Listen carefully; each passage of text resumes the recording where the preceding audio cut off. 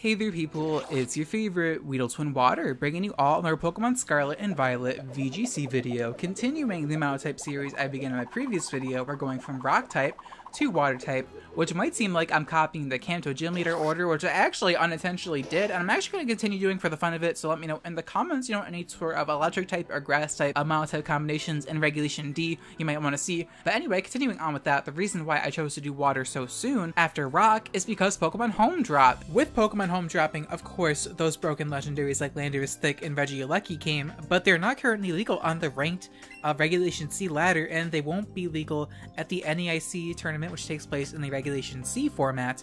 But what is legal that came from Pokemon Home is Pixie Plate, which you can give to your Fluttermane with an Arceus transfer. That's cool. But more importantly, what did come from Pokemon Home that I've been waiting for is a favorite on the channel, Simple Beam. And as much as I love using Simple Beam with Gardevoir, what I wanted to use since this generation came out is Simple Beam with the Fair and Balanced Dondozo Tatsugiri combination, which I wasn't able to do until recently, which is unfortunate because this definitely would have been a banger week 1 for Scarlet and Violet, but no one really cares about this combo at this point, but it's okay, I'm going to do it anyway. We have Dondozo Tatsugiri, and there's only 2 Pokemon in the game that learn Simple Beam even with Pokemon Home, and that is Grumpig and Golduck. And as much as I love Grumpig, Golduck was on my very first doubles team that I made in Gen 6, which also had Simple Beam. Golduck is also a Kanto Pokemon, and I am doing this in like a Kanto order unintentionally. Another reason is because when I recently played through the Mystery Dungeon remake on the Switch to get my Mystery Dungeon fix, I got Psyduck as my starter. The quiz that randomly selected my starter chose Psyduck, which eventually evolved into a Golduck, so we have that, spiritual connection. So sorry Grumpig, you're gonna have to sit this one out. And with Golduck, Dondozo Tatsugiri, I figure you might as well just make it a Monotype team. So we have Golduck, Dondozo Tatsugiri, and with a Mono Water team, not using Rain is kind of throwing. So we have Pelipper as well, and Pelipper Golduck, the Double Duck Rain combination that did do really well at the beginning of Sun and Moon, with, Golduck carrying a Z move, the Z Water nuke. That's not the sort of strategy we're going to be using today. I still wanted to use Pelipper because it's a Mono Water team and Golduck has Swift Swim. So we got the Double Duck Dondozo Tatsugiri combo. We have Rotom Wash just because Rotom Wash, Power Creep has not been kind to Rotom. There's no way Rotom's going to be viable in Regulation D. So I wanted to use this shiny Rotom Wash on this team just for fun. Combos with Simple Beam as well with the Nasty Plot. And then last but not least, we have this Brute Bonnet. I couldn't quite think of a Monotype combo to use with Water. There was a lot of options, and I figured, I could use, a Beartic with Terra Water on this team, but instead, I'm just I want some support. A Grass type on a Rain team is pretty good, and Brute Bonnet does sort of deter Sun a little bit with, Photosynthesis. So that is the team we're packing for this video. My first opponent's team is kind of all over the place. They have Tinglu paired with Fluttermane, Torkoal, and then Goldango, which reduces their own damage. Then they also have a Brute Bonnet paired with Fluttermane, so they might have Trick Room on that Fluttermane because they also have a Torkoal, and then they have a Dragonite randomly. So their team is all over the place. I'm not too sure what to expect from my opponent right here. And unfortunately, their trainer card isn't too exciting. I'm still packing that Pride trainer card just because I might as well keep it for the entirety of June. And it's still, a Water type on a Mono Water team. It fits. So my opponent's going to be leading off with the Fluttermane and the Brute Bonnet. So I'm going to lead off with Golduck and Pelipper because I want to set up the Rain as soon as possible.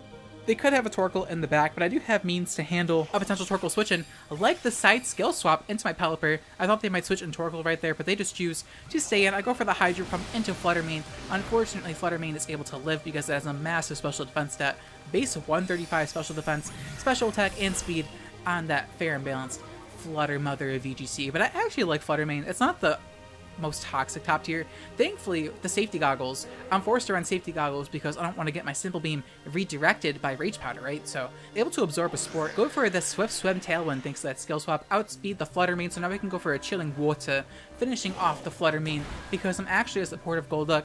They probably thought I was, a Swift Swim Sweeper, but thanks to, the close team sheet and game ladder, you don't know my combination unless you recognize the team, but it's okay. I'm going to switch out a Pelipper here because I'm expecting an Extreme Speed or some sort of Sucker Punch from Brute Bonnet or something. I'm just going to bring in my Dondozo. The worst case scenario is if they Spore into my Pelipper slot, but they just go for Extreme Speed into the Pelipper slot, doing, a pretty good chunk to my Dondozo that's probably banded on the Dragonite. I'm going to go for the Simple Beam right here, replacing Oblivious with Simple, because I figure if I'm replacing any ability, I might as well just make my ability Oblivious just so I don't get, messed up by Intimidate. But yeah, they're going to hit me with the C-Bomb, and I'm going to switch out of the Golduck because I don't want to get knocked out by an Extreme Speed, and I'm able to bring in my Tatsugiri right here. My Golduck's actually able to survive that C-Bomb because my Golduck's actually really bulky. You'll see that throughout the video. So we're gonna get the commander, you know, get swallowed, deep-throated by Dondozo. We're gonna get a drastic increase, so +4 in every single stat besides, you know, accuracy and evasion. We're going to terastallize into a steel type as well, just to make that cutscene last a little longer. We skipped that cutscene, thankfully. We're going to avoid the E-speed and body press into the Brute Bonnet. With +4 defense, we're able to knock out the Brute Bonnet in one hit. So my Dondozo is actually like all over the place. We have a special attack, we have body press, and we have order up as well, which is a physical attack, because I'm like, you know what, might as well just make my like Dondozo an all-rounder, some Pokemon Unite shit. Imagine if Dondozo Tatsugiri had like a dual release Pokemon Unite, like Zyra type shit. That'd be so insane. But hopefully I don't manifest that into existence. Like if that comes out, Incineroar better come out in Unite. That's the only way I'm going to come back for that trash. Anyways, my opponent terastallized normal E-speed for some reason, because that's all Dragonite players know is terastallized normal E-speed. We're able to surf, but you know the Vessel of Ruin reduces that damage quite a bit. The Ruination is going to take me to 69 HP, which is pretty funny. And now yeah, that's leftovers, the Tinglu. I was gonna give Dondozo an Assault Vest or the leftovers, but I decided on a different item, which you'll see. But my opponent's going to forfeit here because they know it's over, so you don't actually get to see what item I'm packing in this battle. But hopefully you all enjoyed that first battle, featuring, you know, the Simple Beam Dondozo combination. I definitely had a decent matchup because they didn't have Haze or, you know, Clear Smog and stuff like that. Let's move on to the next battle. Okay, so my next opponent, what are the odds? I'm up against another Mono Water team, but they actually have the same idea in mind with the one off type that terastallizes into a water type. I wasn't going to show this battle because it's not the most competitive, but Mono Water versus Mono Water, I have to show this one. So let's just get into this battle. And my opponent's like really roleplaying as a gym leader. They have a selfie with their like ace Pokemon because they have a Floatzel, and they're actually going to lead off with Floatzel and Lumineon. So my opponent definitely won in the I don't give a fuck war. Like they're just using their favorites, and I can respect that. We're going to switch out with Pelipper. We're going to set up the Rain. I'm going to be the nice person and set up the Rain. And now we're going to switch out immediately into my Dondozo, the Sleepy, just because I don't want to be taking like a potential Wave Crash from this, you know, Floatzel, and they actually go for a Terra Water or Wave Crash immediately into my Golduck. And this must be choice banded because look at how much that does. I'm actually able to live because, again, I'm a very, very bulky Golduck. They go for Icy Wind. Lumineon tries her best to be useful, but she doesn't actually knock out my Golduck. If they double targeted Golduck, that could have been scary. They probably think I am a Swift Swim Sweeper with their own Rain team, but I am not. I have the Simple Beam. Definitely threw them off guard a bit, and now my Dondozo is ready. Once you have Simple on Dondozo, the only thing that could stop you is a potential Clear Smog or Haze. So here my opponent is going to switch out with the Floatzel, because I guess they just want to switch out. They're going to bring an Iron Bundle right now.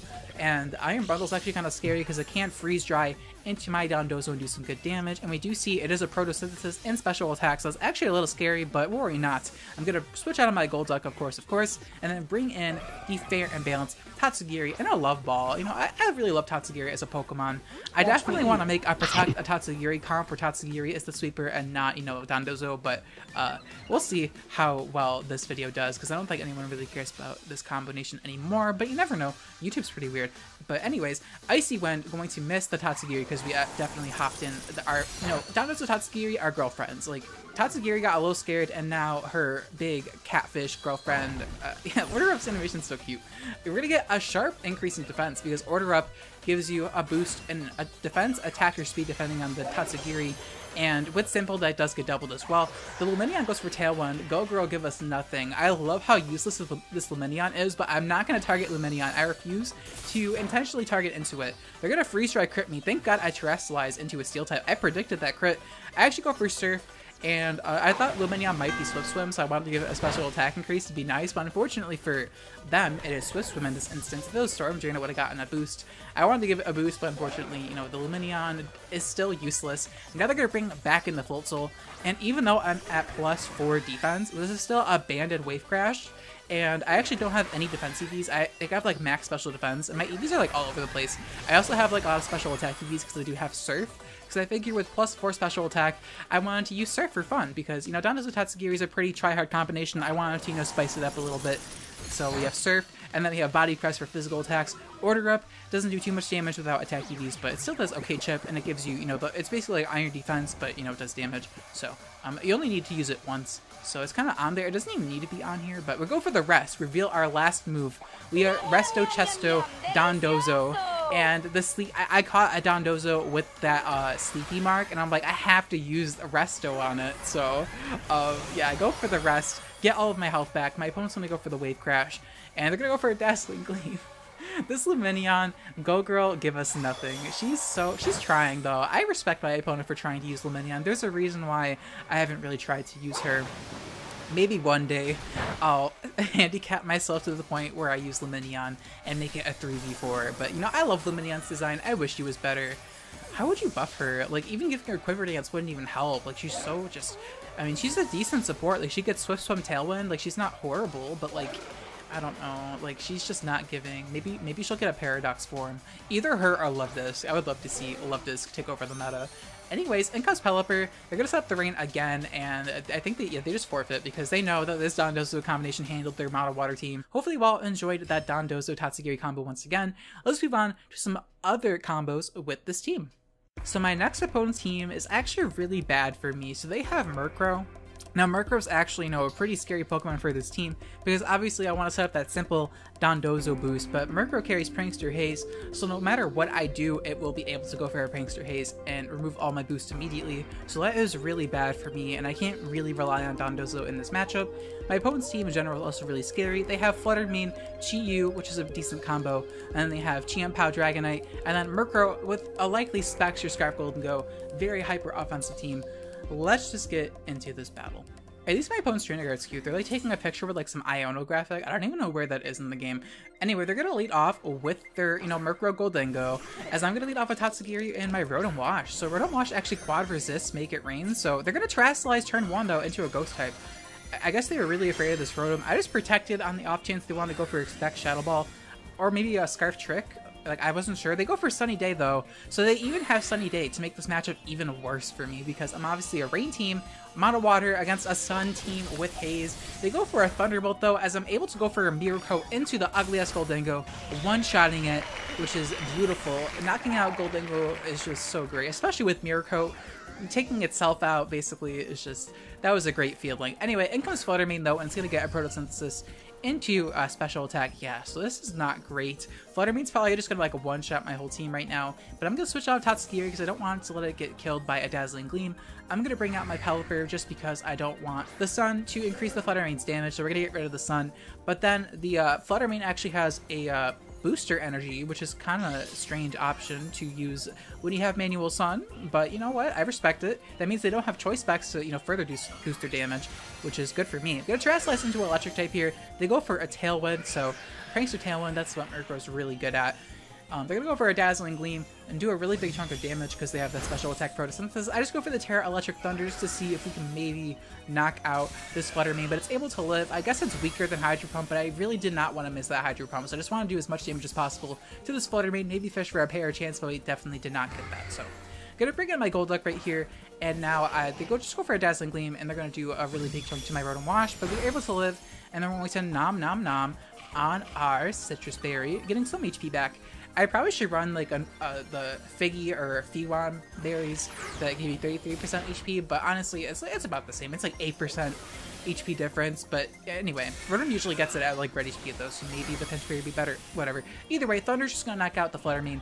Thankfully, that really scary threat goes down, and now the opponent only has one Pokemon left, and I forgot what it is. Okay, it is Chiampao. So they're gonna bring in Chiampao, which, you know, is definitely a very scary Pokemon. And now Murkrow's Foul Play is gonna do even more as well because of the Sword of Ruin. I do believe that's how that works, so that's kind of scary. They just go for Sunny Day once again to get rid of my Rain, which is totally fair. So, like I said, this matchup's really not good for us. They go for Ice Spinner into Rotom. We're able to guard ourselves with Protect, and now I'm going to go for the Chilling Water into the Chiampao to break the Sash and to lower its attack, which is great for us. But now I'm going to switch out of the Rotom because I want to reset the Rain, and I forgot if I sack Tatsugiri. No, okay, no, I don't sack Tatsugiri. I just bring back in Pelipper just because I want to set up the Rain once again, and I don't think they're going to go for a double Sunny Day. They go for Sucker Punch, expecting like an attack, so that's really great for me, and I'm able to, they also have Haze, so they go for the Haze, but since Chiampao's faster than Murkrow, Sucker Punch goes first. But yeah, they actually have Haze and Sunny Day, so like I mentioned, my Dondozo Tatsugiri combo would have done horrible. But yeah, we're able to taunt the Murkrow, preventing it from going from any more Tailwinds, perfect timing, and any more Sunny Days. So now they try to go for Sucker Punch again, but I just go for the skill swap. They think that the Golduck is the threat, even though I'm using Chilling Water.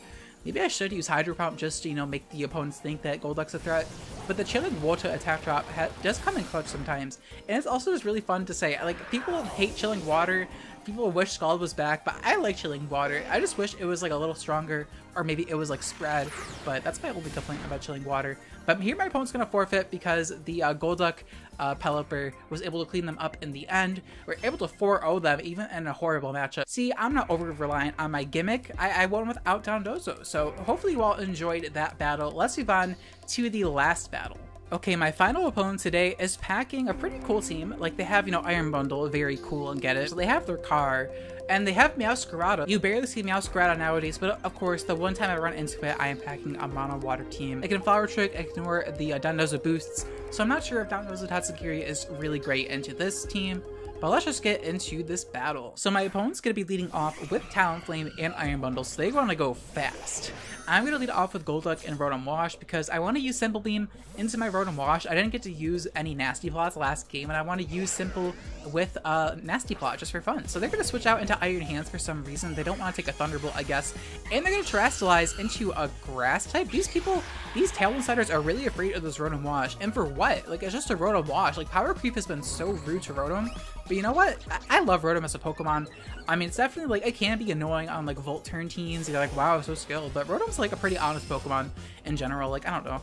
Rotom's, like, I don't know. I like Rotom. I don't want to use it on this team because it is shiny. It is a legit shiny I caught at the beginning of Scarlet and Violet, and it's just been sitting in my PC. I wanted to use it. And unfortunately for me, I did not do the EVs right, and my Golduck is slower than Rotom Wash, so we don't get the Simple Beam before we get to Nasty Plot, but it's okay because I don't think that these two Pokemon could really threaten me too much. Like, Talonflame might have Terra Blast. I scout for it with Protect, but I don't think it has Terra Blast. And my opponent's going to go for a Wild Charge. I switched into my Brute Bonnet, so we're able to do a really good pivot there. And now I'm going to switch it back out of Brute Bonnet because I'm expecting a Fighting type attack into that slot or a Brave Bird. And I'm going to bring out my Pelipper because I want to set up the rain because I do carry Thunder and Hydro Pump as my two attacking moves on my Rotom Wash, and I want Thunder to at least be consistent accuracy.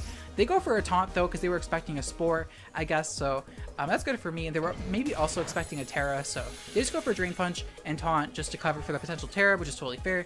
And I don't think Drain Punch would one-shot Brute Bonnet anyways, even without the Terra, so we're able to pivot into the Drain Punch, and now we're able to set up the second Nasty Plot and get up to +6 special attacks. So even though I messed up the EVs a little bit, we're able to go for the Nasty Plot, and on the rental code I'll probably fix it, so if you want to use this team, I'll probably fix it in the rental. But unfortunately in this battle, it's not, you know, I messed up, you know. See, even I'm not perfect, but I go for Protect right here because that's how you VGC. You spam Protect, especially when there's a threat out on the field. People will definitely double target into Protects, especially if you have a lead. If you're behind, Protects become a lot more predictable, but if you use Protects smart while you're ahead and really, like, you know, draw attacks like there, Meowscarada went for Flower Trick, we're able to Protect and then crit it with a Hurricane, and it's not Sash, so we're able to just knock it out, which is really great. Meowscarada is a big threat to a Mono Water team, and, you know, we're able to knock it out. So Tailwind's going to go out for the opponent, which is good, and now they're going to bring back up, you know, the Tailwind Slider, so they're just going to get it back up, but it's okay. I don't really need speed control too much in this game because their team is relatively bulky. Outside of that, Meowscarada, the team is not too hyper offensive. I'm going to switch into my Brute Bonnet here, expecting another Wild Charge, potentially. If they predict that and go for a Drain Punch, you know, well played. But thankfully for me, I think they just go for Wild Charge. Yeah, they go for Wild Charge into the Pelipper slot, and we're able to bring in the Brute Bonnet. So we're kind of reading my opponent like every turn. I kind of feel bad. Here I'm going to go for a +6 Hydro Pump in the rain, and we're able to one-shot Iron Hands, even through an Assault Vest. Iron Hands is a really bulky Pokemon, so that was pretty impressive. I know it's like +6 in the rain, like how doesn't that kill, but you'd be surprised. Like, Iron Hands can really live a lot of stuff. Anyway, in comes Iron Bundle, and now I'm going to read my opponent so hard. So I Terastallize into a Water type and Protect, right? Because I'm expecting them to go for a Brave Bird Freeze Dry. And they DC mid-turn, okay? So that's how you know I read their ass on Tuesday. So let's let the turn play out. So we Protect on the Freeze Dry. That's amazing, right? We Terastallize into a Water type to avoid the super effective damage on the Brave Bird. So Brute Bonnet's able to live the Brave Bird. They could have went for a taunt, but they just didn't. I go for the Bullet Seed into Iron Bundle, going through any potential focus ashes, and that's, you know, obviously able to knock it out with the loaded dice. So the opponent, like, knew they got handled. I've never seen a Rage Quit, like, mid-turn. Like, I've seen it, like, at the very end of a battle before the game ends, but, like, mid-turn like that was a lovely, delicious, nutritious Rage Quit that I figured I would end the video with, so... yeah, hopefully you all enjoyed that Rage Quit. Brute Bonnet getting to showcase the terrestrialized water. There's also some other synergy on this team with the Terra Water Brute Bonnet. Here's the rental code if you want to try it out yourself for the last few days of Regulation C. You can use, you know, Simple Dondozo and, you know, abuse it, and hopefully you don't run into Haze a million times.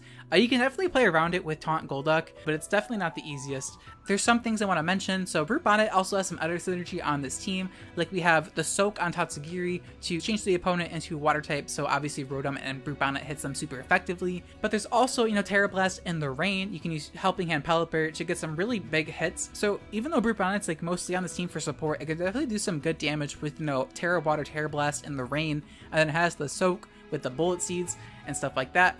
But I wanted to use that over Amoonguss just because Amoonguss is so spammed and not many people use Brute Bonnet.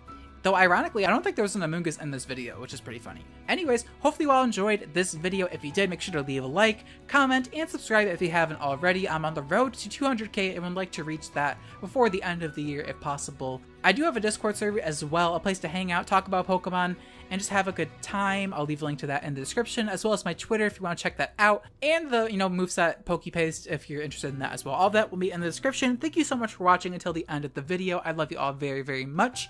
Let me know what your favorite water brand is for a bonus question of the day, and also to let me know if you watched till the end. Thank you so much for watching until the end of the video. I love you all very, very much. I'll check you all in my next video.